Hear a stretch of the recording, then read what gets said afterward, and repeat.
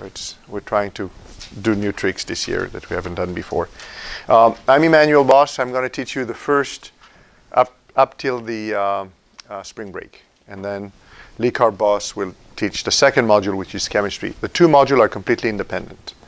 Even though the grades are averaged at the end, each module is independent. So what you do with me is what you do with me. What you do with Lee is what you do with Lee.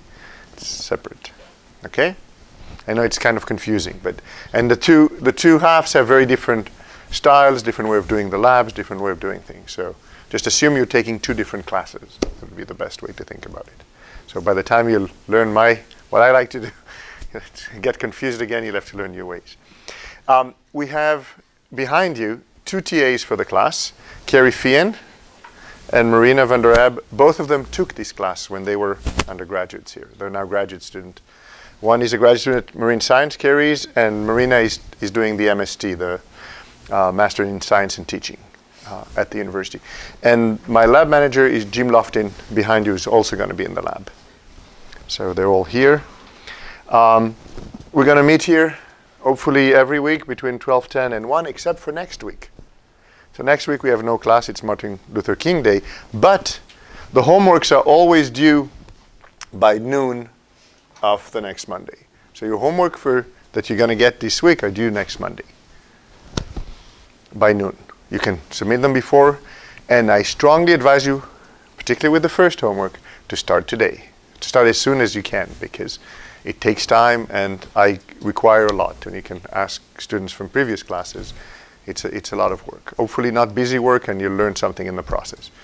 But don't wait until Sunday to start emailing me. I don't understand, I have a problem with this or whatever.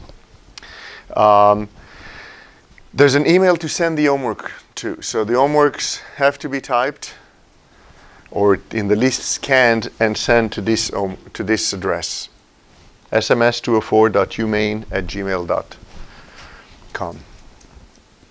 And then they'll be emailed back to you with the grade on. So what we do is we open them in Adobe, we write comments on it and the letters and the grades, and then send it back to you, the numerical grades. Yes? Is there a particular word processor that you'd like us to use? You can use whatever you want, whichever one you like. But it's really useful if you PDF it, okay, because we might not have that software.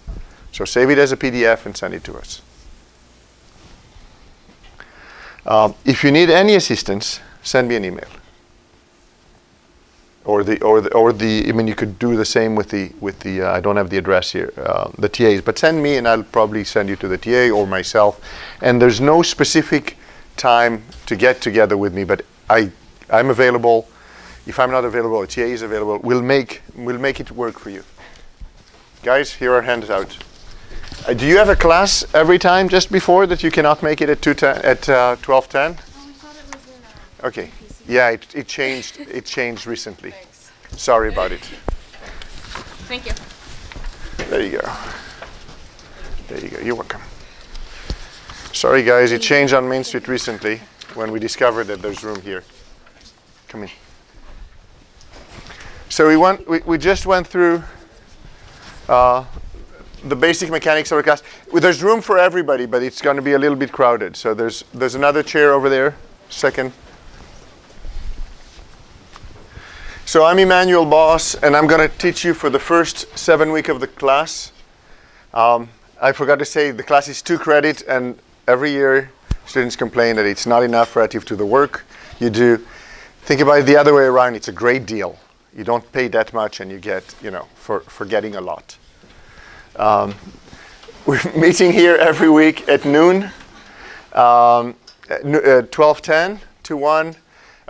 As I told some students, cannot make it during that time, and that's why I'm wearing this thing on me, so that we're recording the class and they can watch it after.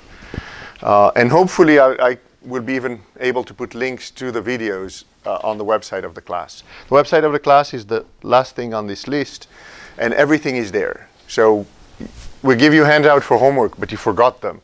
You can find the homeworks there. We'll give you a link there. We'll give you data sets there. So today, each group is going to collect data, but the homework is on everybody's data, some of the homework. So then you'll have access to all these data, all this data on the web. It's all there.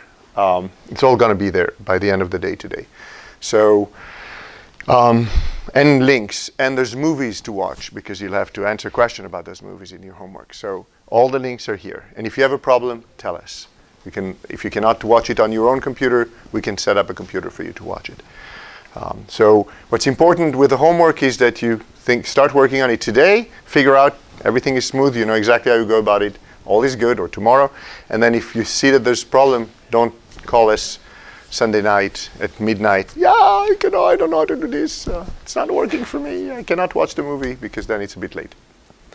What I've done in previous years, as the 2 TAs that are here that have taken the class can attest, is I do allow for resubmission of homework up to half the point you lost.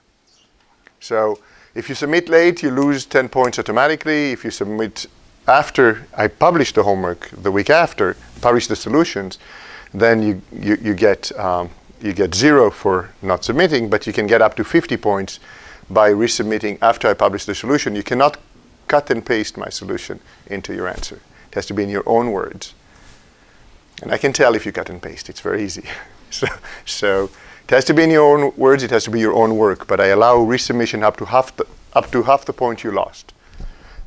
So if you get 50 and then 100 after you resubmit, you can get 75.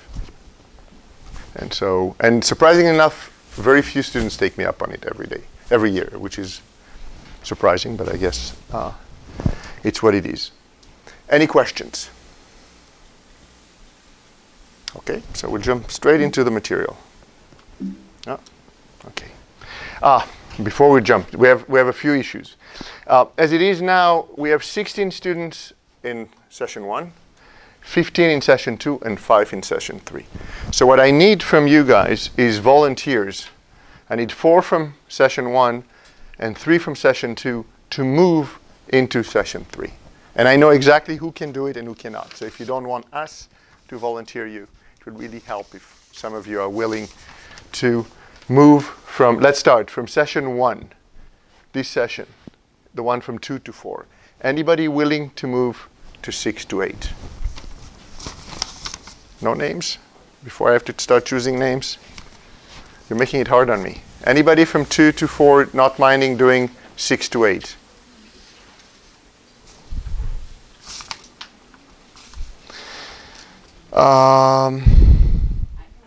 You can? Excellent. You're in session 2, so that's great help. And your name is? Margaret Mahoney. Can I board this for a second?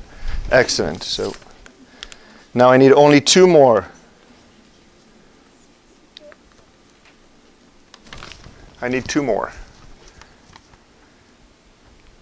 from that session, section 2 to section 3.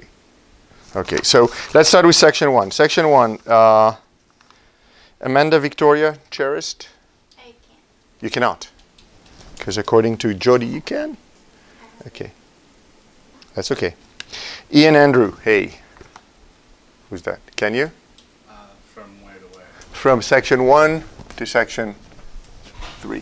No, I don't have a car and I need to take the bus back home. So it's too big of a... Well, the bus stop's running at 6:30, so Okay. Kelsey Garrett Moon. Yeah, I can. You can? Thank you. I know, we don't want to. Samira May. I can read from the second one. What's your name? Julia McLaughlin. Julia. Thank you very much. Session 3. We need 1 more from session 2 and 3 more from session 1. Where was I? Kelsey. Samira? I have class till 7 or 2 other days a week. To what? I have class till 7, like 2 other days a week. Please. I'll think about it. Well, you can? Excellent. Okay, so who are you? Give me names. Names. Mackenzie Thompson. Mackenzie Thompson. Great. Session 1. Grace Wisey. Grace Wisey. Excellent. Session 1. And? Brianna. I know you. Brianna. Excellent. And believe me, it's going to be a fun session, the third one. By then we figure everything out. Everything works well. It goes much faster. So we're done with the people from session 1 to session 3. Session 2, I need one more person. We'll go from the end. How about that? Dylan Turner. Yes? It's going to be fun, promise you. Okay, so all of you, so I have Julianne, I have Dylan, and I have Margaret. For section 2, for section 1, I have Amanda, Kelsey, Mackenzie, Grace, and Brianna. Please go after the class to Jody so she changes you on the... Okay, I can give you your name, but it will be faster that way. So she changes you in terms of the section. But come today to section 3. The lab is the same building, just the other side, upstairs. I don't know if you, those of you who have never been there, the 4th floor. Okay?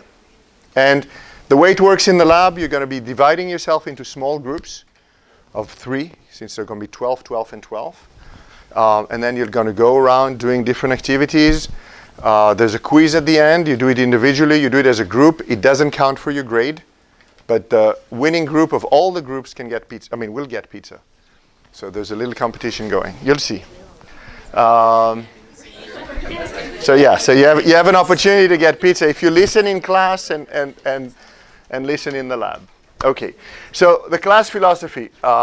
The idea here is that physics and chemistry are needed to understand the environment organisms experience.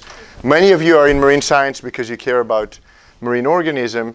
And so knowing the physics of the marine environment and the chemistry is useful for that. So what we hope is that you learn some basic concept, gain hand-on experience. In the lab, you're going to be getting your hands wet, literally. And learn some new skills and sharpen old one. You're going to do graphs. You don't, yes. Yes, sorry. You're welcome. And you're not competing with each other. I don't curve. So whatever you get doesn't influence what anybody else gets in the class. So help each other, study together, go make a dinner together, you can do the homework together, just individual. I want individual homeworks in your own individual words. I don't want copies of homework, but work together. It's much more fun. What are the skills we're talking about? Displaying data, analyzing data. You're going to do statistics of data, relate different data, plot one thing versus something else. Understand something about reporting and computing uncertainties in data. How do we decide what error bars to put on? How do we even plot error bars? You'll have to learn that. Improve the ability to convert unit. We're going to do a lot of exercise of conversion unit until we feel that you guys have that skill hammered in, because it's important. You'll work in groups. You'll learn to work in groups if you have never done it before. And we hope you'll, in terms of knowledge, you'll understand fluids and what it means to live in a fluid environment. Because we're not, when we're in air, but it's not the same as in water. So what are the expectations?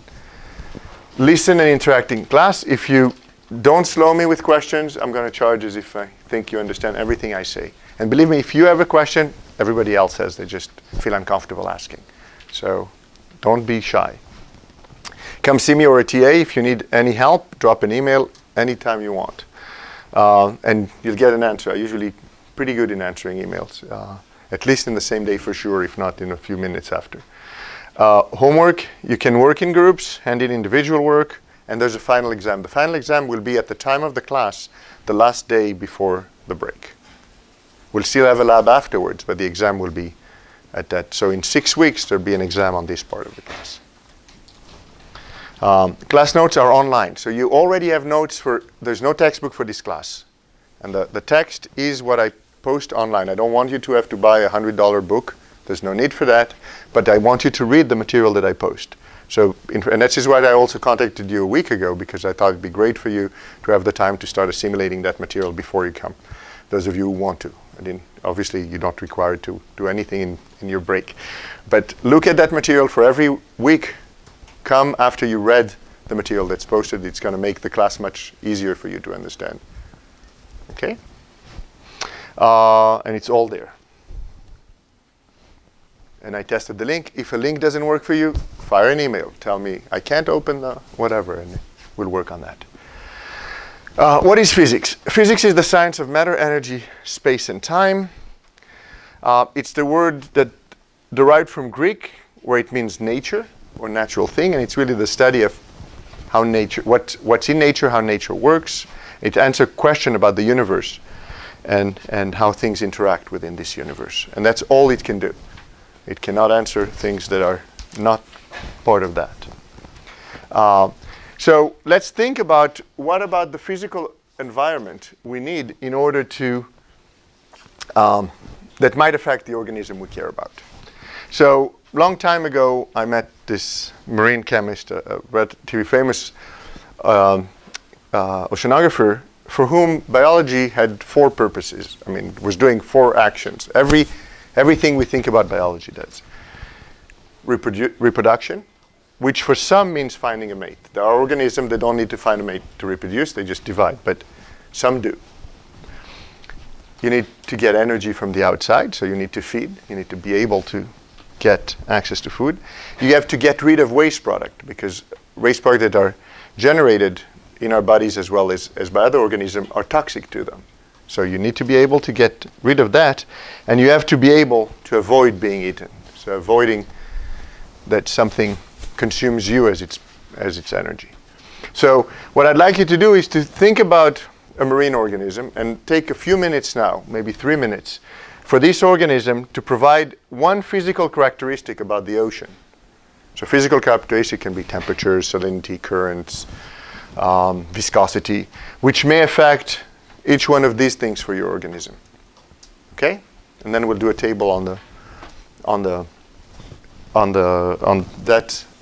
wall that will have all these characteristics. Now what I'm going to be a bit, this half, I want you to choose a microorganism. So something like a phytoplankton, something like a bacteria. I know you prefer dolphins, but that's not what you were chosen for. And this group is going to go for the large organisms. Because what I want you to appreciate is how maybe the different kind of organism feel a very different environment in terms of, and we might not know exactly at this stage of the class, you know, what the bacteria deals with differently than does a dolphin.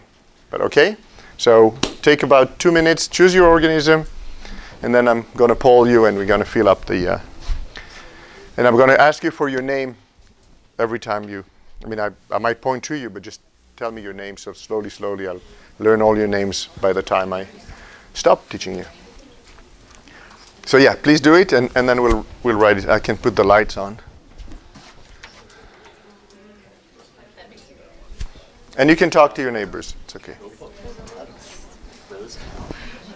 So.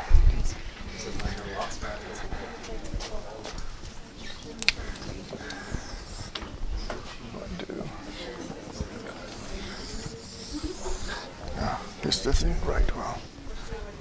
Let's see if there's.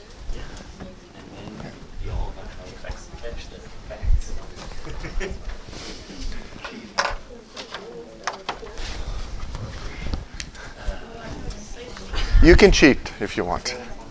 About the predator, yeah. If you're. Something parasitic. Yeah. Then you talk about the. Yeah, no, it's fine. Excellent. No problem. So, yeah. So we have reproduction.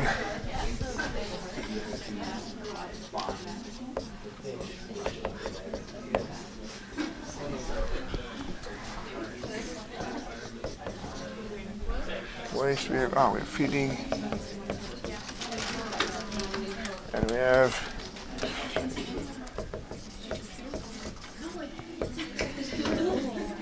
And we'll do small, and we'll do large.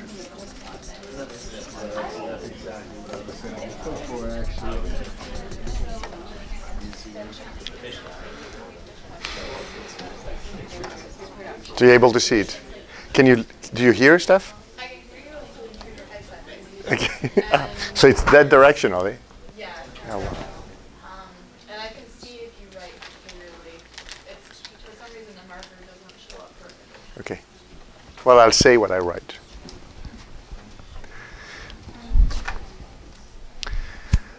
Okay, so let's start with those who already have something to tell us. Small in reproduction. Guys, small in reproduction. So an organism that's small, so now I'm talking about this group, and reproduction. What physical characteristic of the ocean might affect reproduction of a small organism? What? Intensity of light. Light intensity.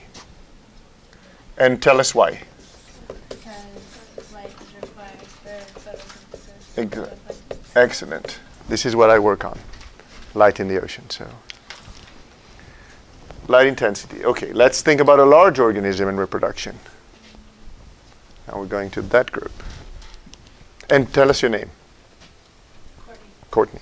Thank you. It's going to take me a while, but by the end we'll know. Yes? So how would reproduction affect salinity impact reproduction of large organisms? If it's And large relative to, what I mean large, I mean, you know, a few centimeters and bigger. well, if it's not the right salinity, it could affect. They could not reproduce at all because they're not. Well, it could harm the eggs. I guess. Well, obviously, if you take an organism that cannot live in salt water, it's not going to survive it. And maybe not. But let's think about something more.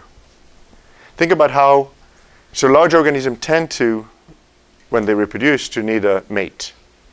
How did they find that mate? What might they use?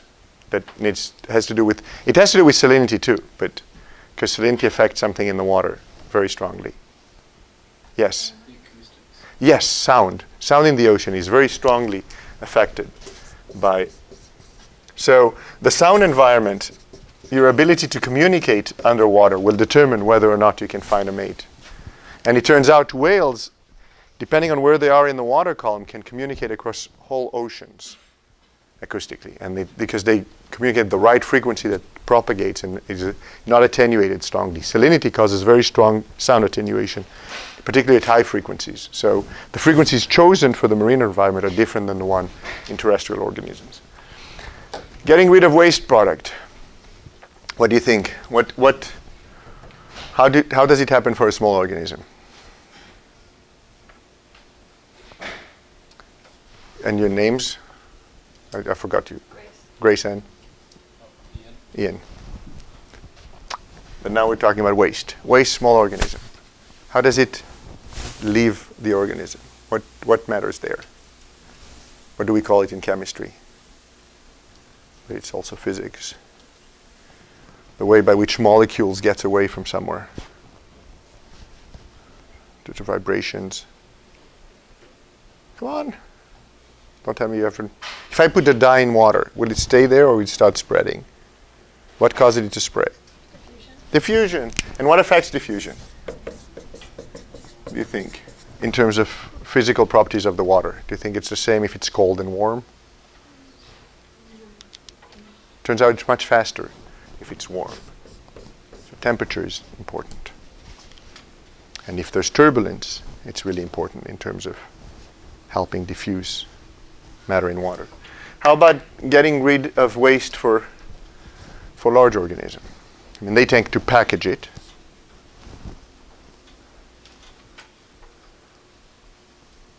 But they tend to package it for a reason. So it sinks. So what matters if something sinks versus it's not sinking?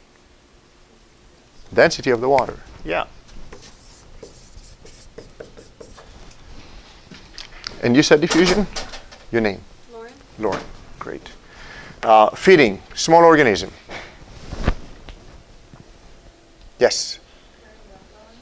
Current and upwelling. So upwelling. So they're generally bringing nutrients from depth. But, I mean, you're absolutely right in terms, that's the large scale. When you go to the scale of a bacteria or a flagellate. What?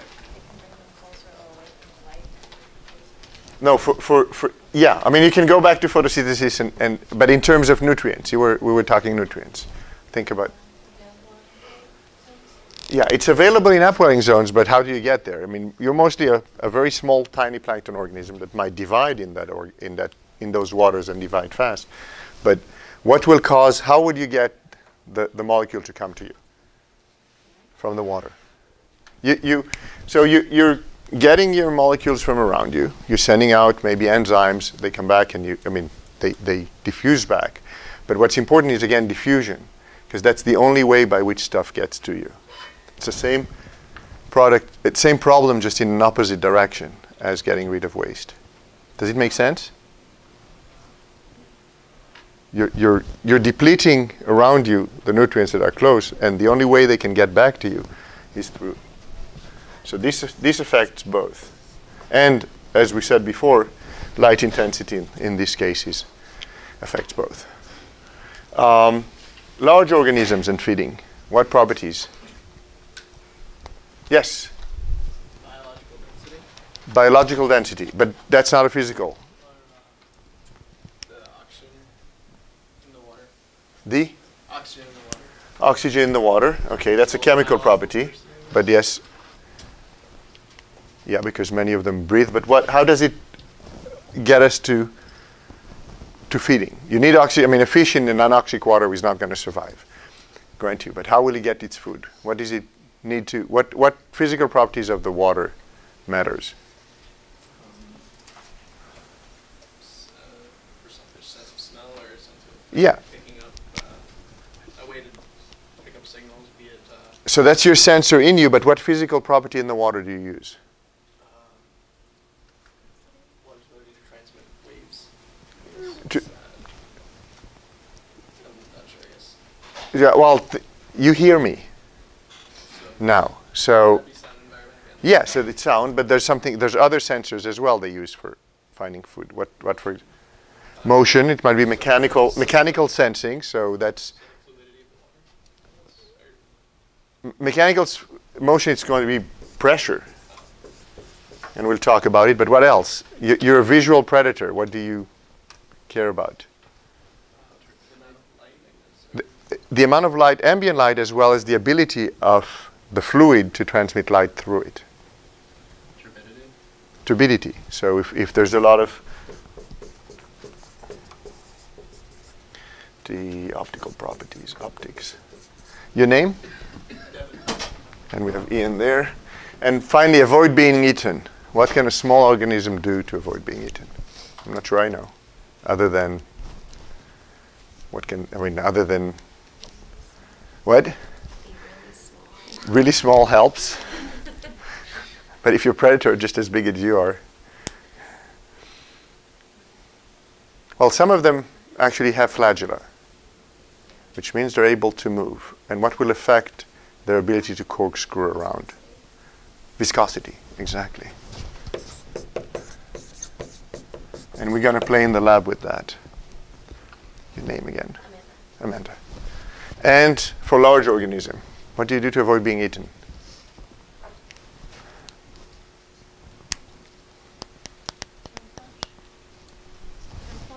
Chem flush? Oh, that's not physical. But what do you do what type of chem flush do you think about? I mean, actually, if I think about something that flush stuff out, to avoid, what would it be? Octopus. And so what are they changing? Yeah, but in what way? The way light transmits. So they're playing with light transmission. They do it in other ways. Octopus, octopi, can you think about what else they do? They change their pigmentation completely to the point in which you can't tell them apart from the substrate around them. So that's another one in which there's a lot of camouflage happening in. Okay, so you got the sense of maybe why we might care about the physical environment when it comes to marine organisms, because often to understand why they're shaped the way they're shaped, the way they look, the way they communicate, we need to know something about the physics of the marine environment. Okay?